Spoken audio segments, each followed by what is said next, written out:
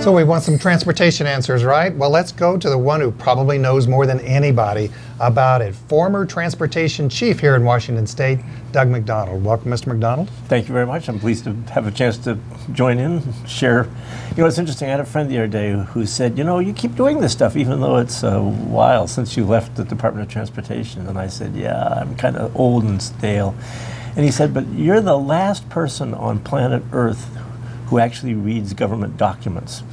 And I thought, well, that's actually kind of true, but it's a sad commentary. So what I do is read stuff. And I don't go out and do a lot of analysis myself. I just try to see what's actually in the documents and then come and talk about it.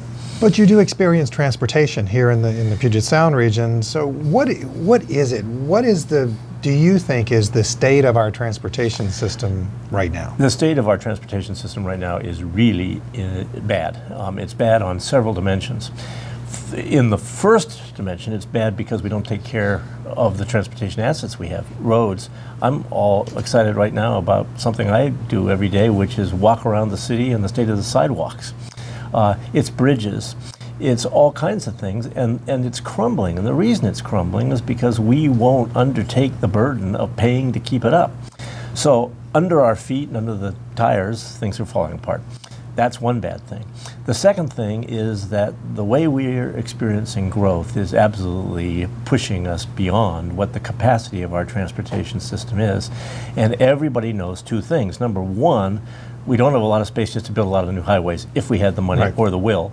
And number two, even if you build new highways, all that happens is that people decide to drive on them and they fill up again. But isn't that their purpose? And that's their purpose up to a point. But at some point it becomes kind of self-defeating because, as people say, and I totally believe, you can't build your way out of congestion, particularly with the growth.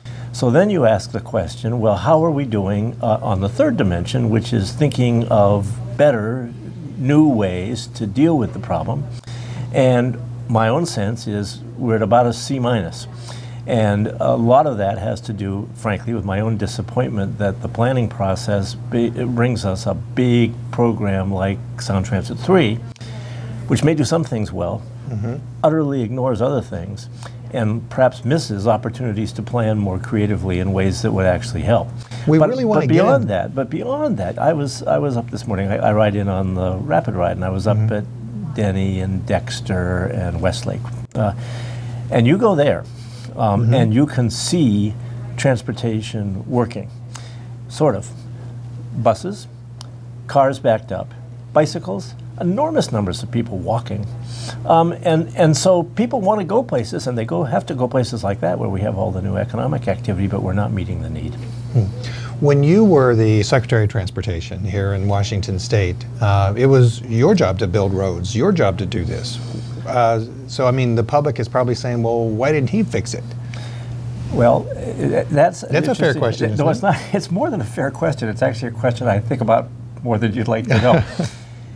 We did do some things, and they weren't so much my achievements as they were things that the legislature and the public and two governors and our department and other people worked on together to get money for some projects. We got a hunk of money in 2003 and more in 2005. And they built a list of projects which were chosen by the legislature, and many of them have turned out to be, first of all, many of them are done, not all of them, and many of them have turned out quite well. Okay. However, nobody in either of those 2 years, 2003 or 2005, said that was anything more than a starter package. And then in 2015, the legislature passed another big budget, and it was very heavy on road building, and in my view, too heavy on road building. So building roads is good sometimes, but the notion of just pouring a lot of concrete and that will somehow save us from this mess of growth and where people want to go is delusional. So we have to do more than that, and we have to do some of that, and we have done some. All right, so we've got Sound Transit 3 coming up. And you've done an extensive study, and I heard a radio interview with you, and I learned so much just in that short radio interview. We want to bring more of that here. But before we get to Sound Transit 3, let's talk about Sound Transit 1 and Sound Transit 2. Are we done with that? Well, it's a great question. I came out from Boston. I grew up here, but I'd spent quite a lot of time in Boston working on infrastructure projects, and I came out here in 2001 to WashDOT. Sound Transit 1 had already been approved at that point. It was about a $2 billion program to do a bit of a light rail. And that program is done. And it's done, it was a significant, but not, they underestimated the cost. The program cost about $3.5 or $4 billion to finish. That's fine. Then in 2008, we voted for Sound Transit 2. And Sound Transit 2 was a very heavy commitment to light rail and was brought to the voters with a price tag of $18 billion. So we went from $2 billion to $18 billion from Sound Transit 1 to Sound Transit 2. That program is half done. And some of the things that are done in it are very exciting to people. For example, people are very excited that Husky Stadium Station is open, and people are excited that Capitol Hill is open. And people, so one of the things that's pushing Sound Transit 3 is we love light rail.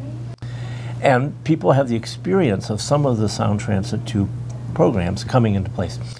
What I think a lot of people don't realize is that in Sound Transit 2, the projects have been approved, they're in design, and we're paying for them now. The bill is in our taxes today, and that goes all the way to Linwood. It goes past Roosevelt and the station at Brooklyn in the University District and up to Northgate, and then it keeps going. And it eventually goes all the way to Linwood, and in the south it goes all the way to South 272nd. So we have in the program an $18 billion light rail program that does a lot more light rail than you see today. In fact, when it's built out, it's about 54 miles of light rail, which is pretty much similar to the system in Portland.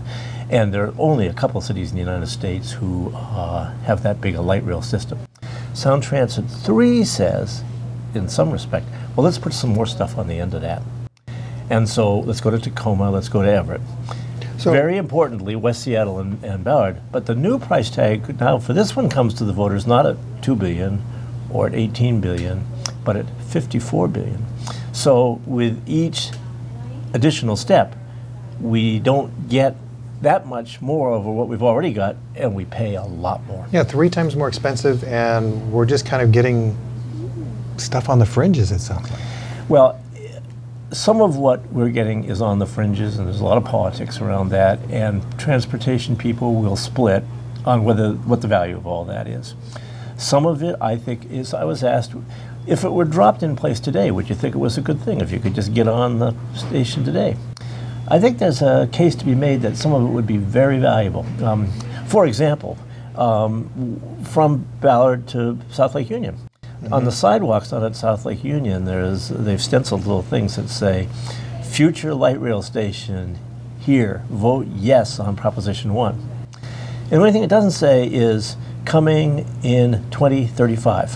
2035? Right, so if the program is, if you're walking down 80 years old then. Well, the funny thing is, and we can talk about this more because it's kind of like economics, but Sound Transit has actually produced a calculation for the light rail extensions that say, well, let's know each year how much of the cost we're building up, we're paying for it. And once the program actually starts to deliver some benefits, let's start thinking what those benefits are. And we'll build the costs and we'll build the benefits. When will the benefits catch up with the costs? Yeah. And the answer from Sound Transit, this is not my Excel spreadsheet because I wouldn't even know how to do it. The answer from Sound Transit is the benefits will catch up with the costs in 2071. Whoa, 2071? 2071. I would be 116 years old. Well, I'm not going to make it that far. Well, the really odd part about this, I mean, you could look at this in a couple of ways. One is, let's say you're a millennial voter and you've got your first job and you're walking down Denny to Westlake and you think to yourself, I'm going to get a new light rail station. And it's going to be there in 2035, where you're probably either think you made your million, or you moved to the Bay Area, or you decided to do something else, or whatever. But anyway, there'll be a new light rail station there in 2035.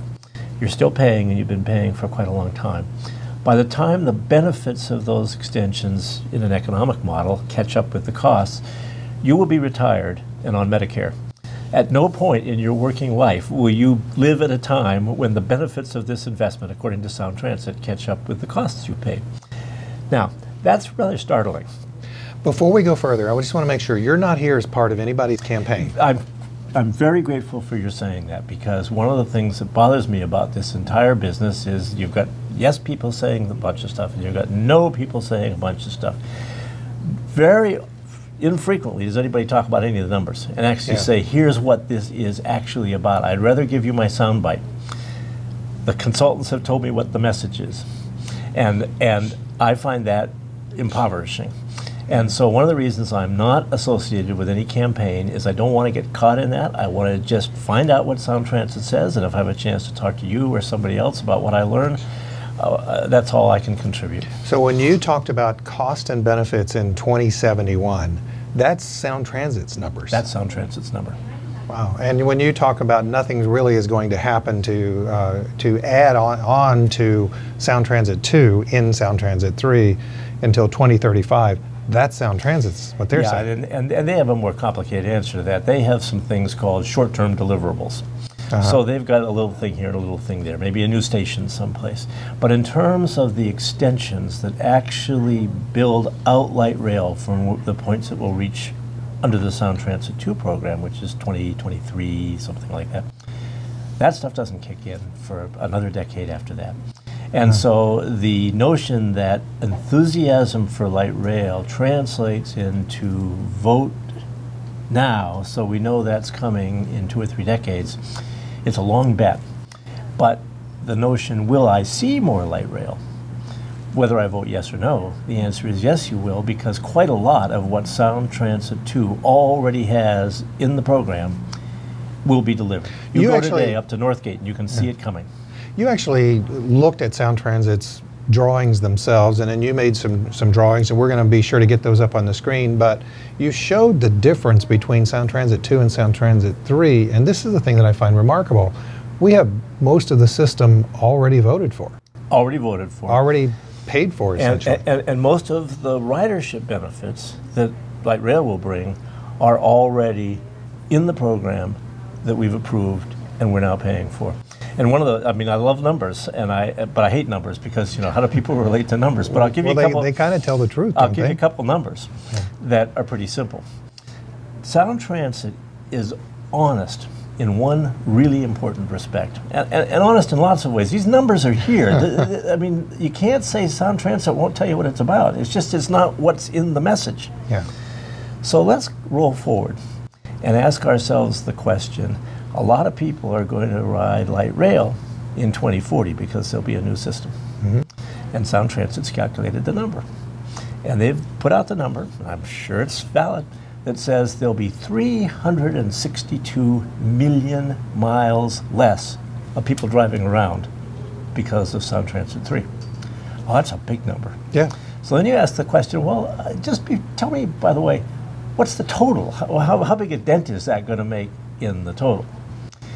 Well, you divide 362, I'm not making this up, this is by 27,900.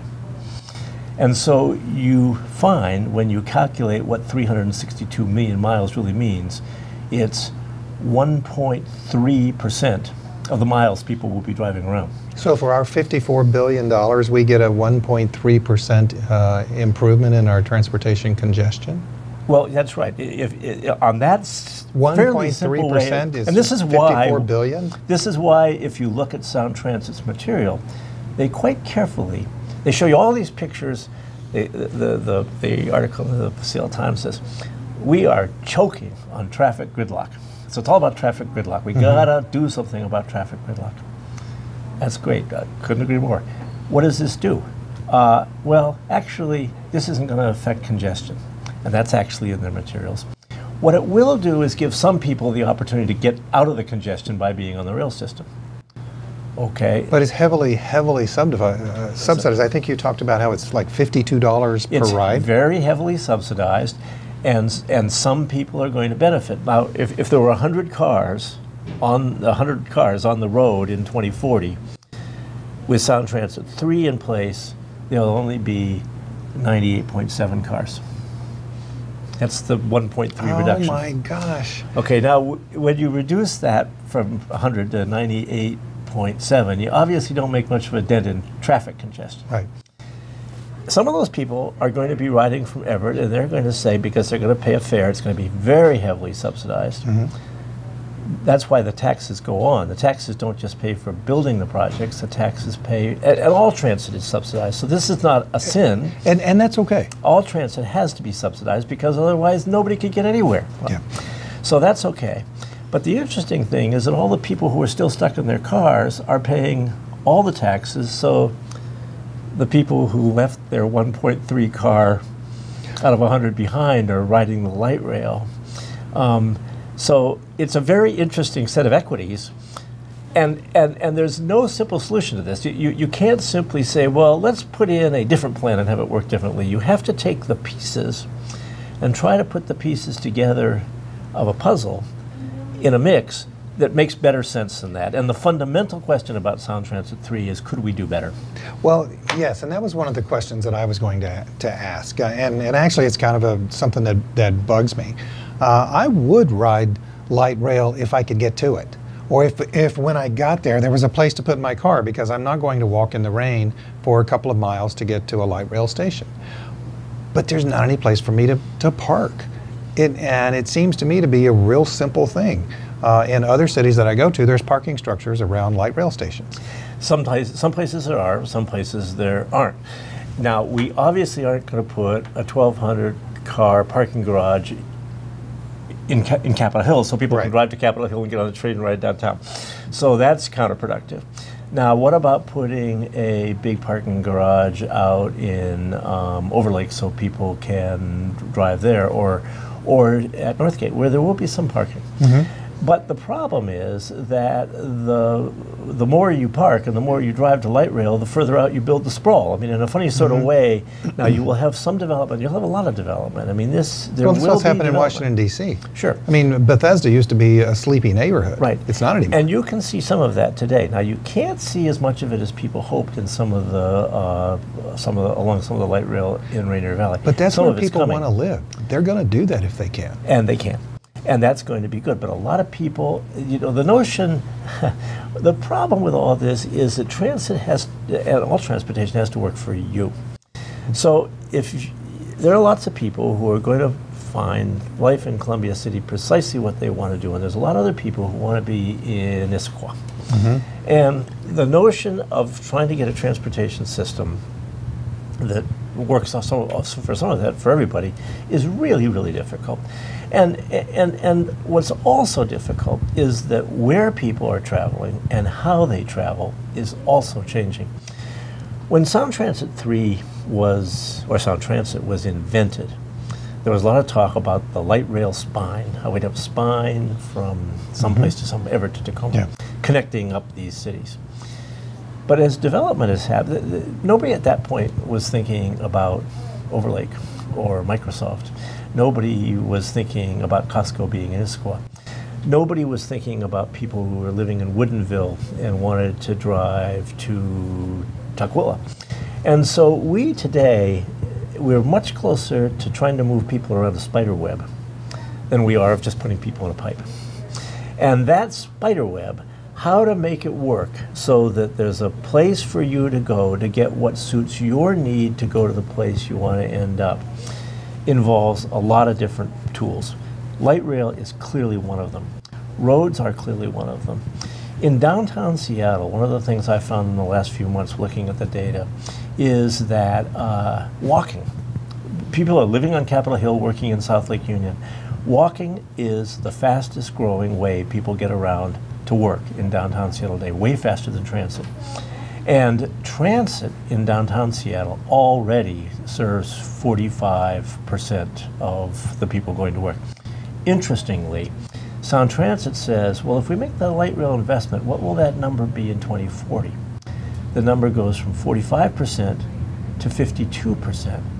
Well, wait a minute, that still means in 2040, after we spend the $54 billion, we've still got 48, almost half the people trying to get into Seattle some other way. Have we thought this through? And have we looked at all the tools? And my own feeling is we could do better. I've got hours of questions, but I've only got about 5 minutes to go. So we got to get to that, what you just said. Is there something better out there that doesn't cost $54 billion and is not going to, be realistic to us until 2070? Well, I think there's lots of different examples, and I think that what's happening with UberShare or the Microsoft connector or various other things are important things to look at. I'll just tell you my own experience. I mean, everybody's transportation wisdom fundamentally comes from what they do. I ride light rail. I ride it to the airport. I ride it to the university, and I've ridden it back and forth to Capitol Hill. I live on Aurora. I come in on the Rapid Ride E-line, the red buses. The Rapid Ride lines, the one to West Seattle, the one to Ballard, the one on Aurora, and the one down on 99, have been about 3 or 4 years, 5 maybe, being implemented. And they've been implemented at costs of tens and hundreds of millions of dollars, not billions. Today, the Rapid Ride lines carry 67,000 people every day. Link Light Rail carries 67,000 people every day. So the bus and the light rail carry the same? The same. I'm guessing that the bus probably didn't cost as much. The bus not only did not cost as much, but it didn't take as long to do. And you have to find a place, you got to move some cars out of the way. We have a bus lane on Aurora, which is one of the reasons it is so popular. The ridership graphs for the bus, this is a graphic you might like to look at, I'll share it with you in a minute. The bus ridership and the light rail ridership are both surging up. But the bus ridership has done that more cheaply and quickly. And what's really interesting about the bus ridership, because my wife and I face it every day, we love the service except for one problem. It is so popular that the bus passes by our stop if somebody's not getting off, and we and the other people at that stop can't get on. Now, what about now, rather than in 2035, we could build more of that kind of a system and even network it in more interesting and ways. It's not either or. It's not roads or transit. It's not buses or light rail. It's a putting together of the pieces in a way that's cheaper and quicker.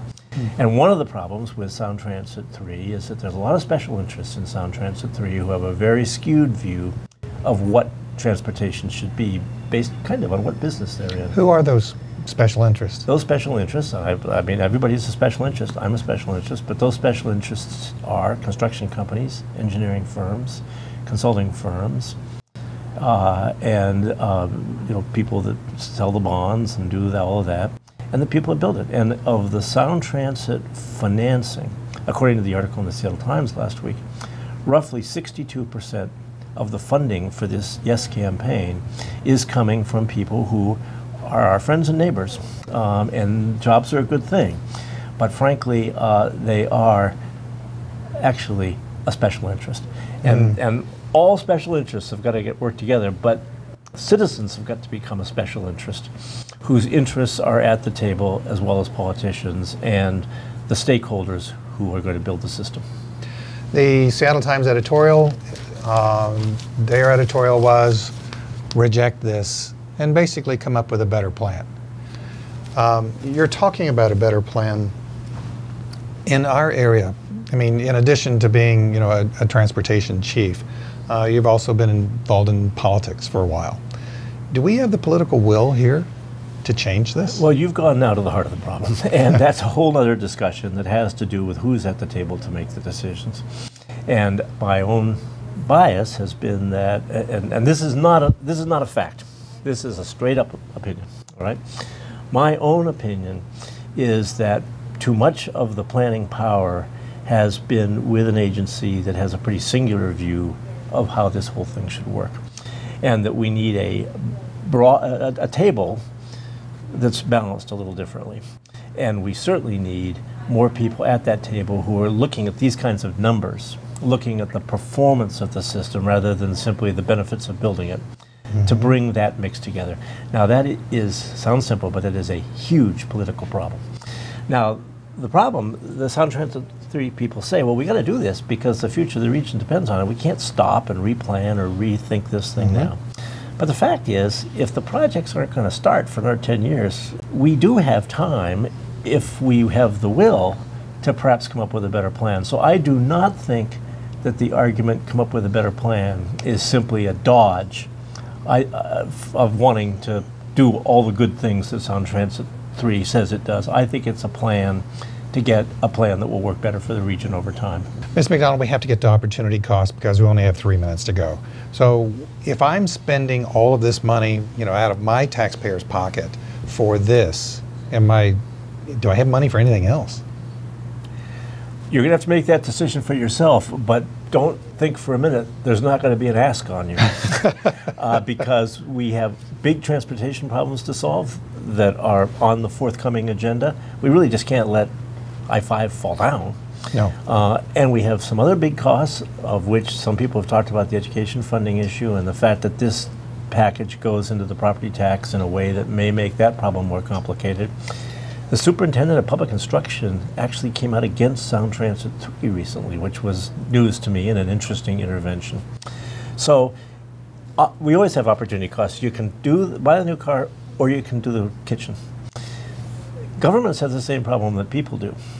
And so the problem I have is when people see that they voted the $54 billion, then people come back and say, well, we need another like $12 billion. Some of those things in that $12 billion package may be very important, urgent, and people may say, I've had it. And so that's a political judgment that people will make. And I know how I feel about it because I have some things I'd like to see first. But other people, everybody has to make their own judgment. Well, it seems to me that the 3 major choke points, if you will, around here from a transportation standpoint are I-5, 167, and 405. Right.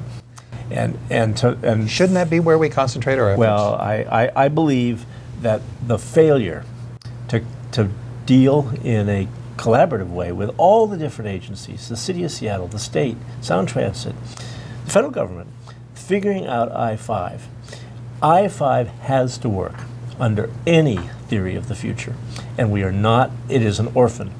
It is not in any of these programs, and I think that's a very telling critique of where we are. 15 seconds, where should we go? We should, in my view, ask ourselves, with more time to look at the alternatives, what would some of the alternatives look like that aren't in this package? Thank you very much. Doug MacDonald, former transportation chief right here in Washington State, telling it like it is. Thanks.